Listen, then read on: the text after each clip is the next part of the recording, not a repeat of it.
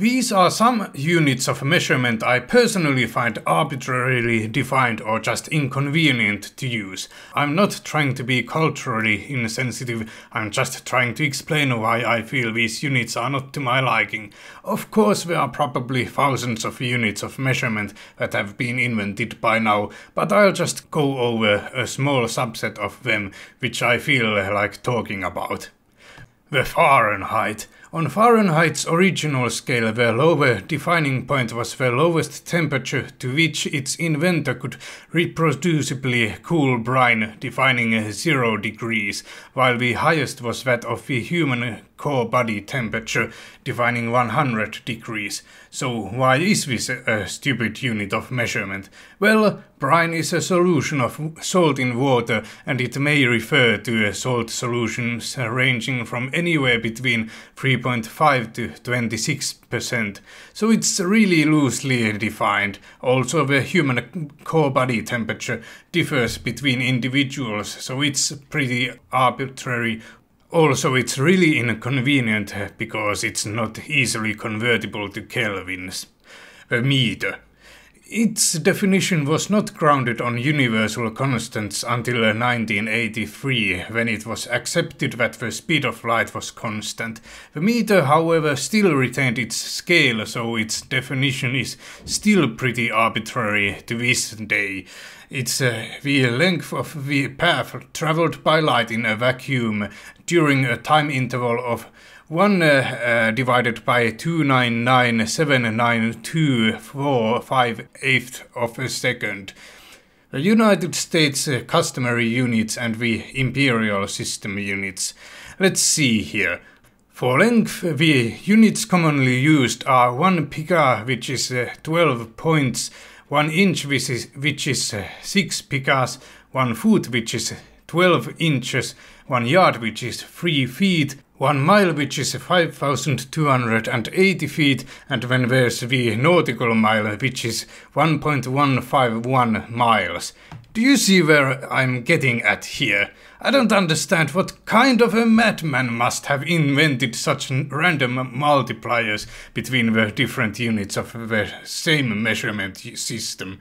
Also, they were defined by reference to the prototype standards, but nowadays they are defined in relation to meters. Even in this definition, 1 foot is 0.3048 meters, which makes it really difficult to use. And those were just the units of length. Then there are the units of area, the units of volume, the units of liquid volume, the units of dry volume, and the units of mass, each of which seem to use randomly chosen multiples for the different units. For the units of mass, I'll say that a pound is legally defined as exactly 0.45359237 kilograms, so it's not any better than the units of length of the imperial system.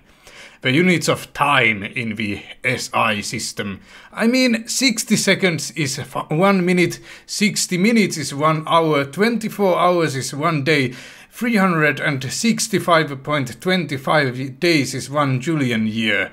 I mean, those are almost as bad as the imperial system's units. The definition of a second is the duration of 9,192,631,770 periods of the radiation corresponding to the transition between the 2 hyperfine levels of the ground state of the caesium-133 atom. It's a pretty complicated definition, don't you agree? I propose a system that is based on natural units. The origin of definition for natural units comes only from properties of the fundamental physical theories and not from interchangeable experimental parameters.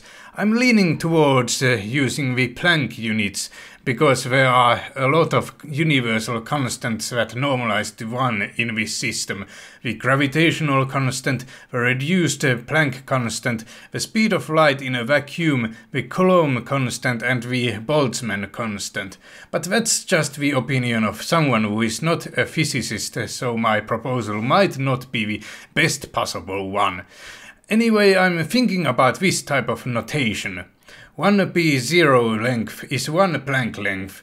With the conventional scientific notation it would be written as 1 times 10 to the power of 0 Planck lengths. The capital letter P comes from the word Planck, so that there would be at least some way to distinguish between different natural unit scales. The notation we are using is identical to the E notation, which is another common style to write the scientific notation. The 1 in front can be omitted, but the 0 after the capital P cannot be omitted to avoid confusion. There's a space between a P0 and length so that it will be easier to read, but it's not wrong to omit it. 27 P0 lengths is 27 Planck lengths, 27 times 10 to the power of 0 Planck lengths. Here we have to write the number 27 because it's not equal to 1, which is the only case in which it can be omitted. Another way to write this is 2.7 P1 lengths, because every time we add 1 to the number after P, we divide the first number by 10. 1 P34 lengths is 1 times 10 to the power of 34 Planck lengths. A shorter form would be P34 length. 1 P34 length is roughly equal to 16 centimeters, 0.16 meters, 6.36 inches or 0.53 feet. A P37 length is roughly equal to 162 meters or 0.162 kilometers or 530 feet or 177 yards or 0.1 miles, and so on. The advantage of this notation is that there's no need to remember any of the prefixes kilo, deci, centi, nano, tera, etc. After you learn the notation, it's trivial to understand the scale which we are talking about in every situation. Here are some conversions of traditional units to Planck lengths.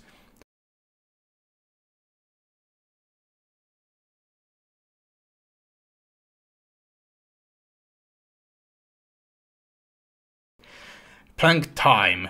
I don't think it's necessary to talk about the notation anymore. It's pretty much the same as with the Planck length, although length is replaced with time. So here are some conversions.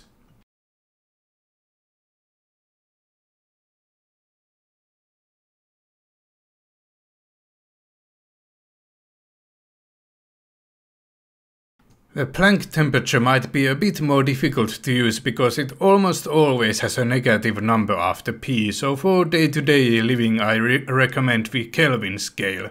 Also there's the Planck charge and some derived units, but those were the basics. But here are some other useful figures anyway.